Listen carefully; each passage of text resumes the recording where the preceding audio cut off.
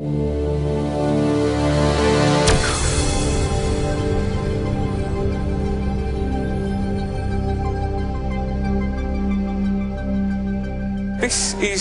is a more psychological type of trick. Would you take that diary for me? All right. This is all to do with numbers and psychology and stuff, right? But numbers, really, they play a big part in our life now. I think, you know, your PIN numbers and your phone number that you're going to give me after I've done this trick and stuff. Yeah? Well, maybe not. But there's one number in particular that means something to all of us, and that's your date of birth, yes? Okay, and if you have a look through that diary there, if you have a look through, there's a number written next to every date in the diary, okay? And you can look, you can check, they're all different, it's all mixed up all the way through, right? Yeah. And before we do anything else, also notice at the front, in fact I'm going to take it out, there's an envelope here. Would you look after that for me, please? Of course I will. We'll come back to that in a second. Right, your birthday. What's your birthday? 5th of March. The 5th of March, okay.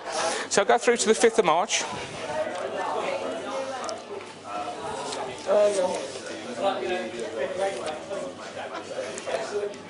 And the number 20, right?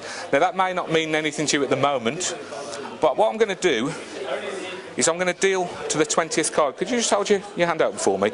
So the 20th card, here we go, 1, 2, 3, 4, 5, 6, 7, 8, 9, 10, 11, 12, 13, 14, 15, 16, 17, 18, 19, 20.